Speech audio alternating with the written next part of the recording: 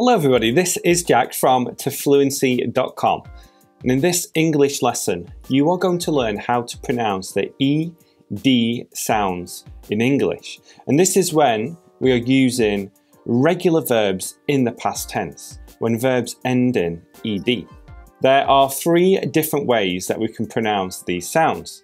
For example, we can say started, hoped and played. So we have the id sound, started. We have the T sound, hoped, and we have the D sound, played. Let's start with the id sound. With this sound, we add on an extra syllable at the end, and we use this when the verb ends in either a T or a D. So for example, I started it. I started it.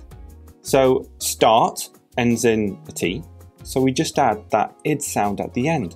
I started it. I started it. You might have noticed there when I added it to the end of this sentence, we connected started, it together. And listen for the stress too. Started it. Started it. So the stress is at the start and the two words linked together. Started it. What I want you to do now is just to repeat after me. I started it. I started it. He wanted to go.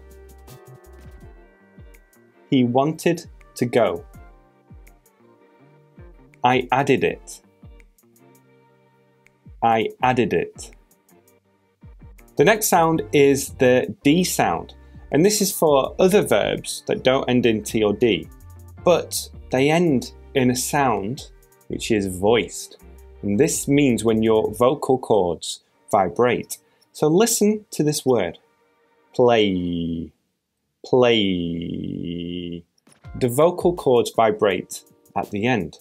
And when this happens, we just add a D sound at the end.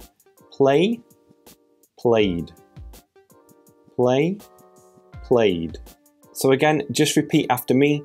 He played very well. He played very well.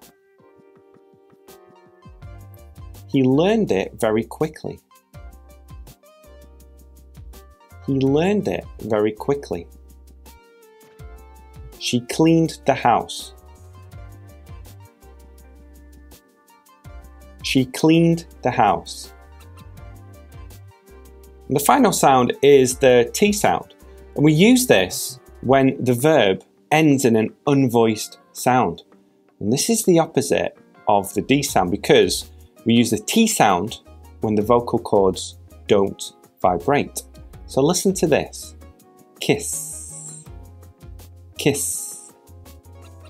Kiss becomes kissed. Kissed. Now again, just repeat after me. She kissed me. She kissed me. I laughed. I laughed. They hoped. They hoped. The key to producing these sounds naturally while you speak is to get lots of practice. And to help you with that, I've created a blog post where you can listen to these sounds and repeat them. And I also have an exercise for you too. So click that link to learn more about that. If you're new here, please subscribe.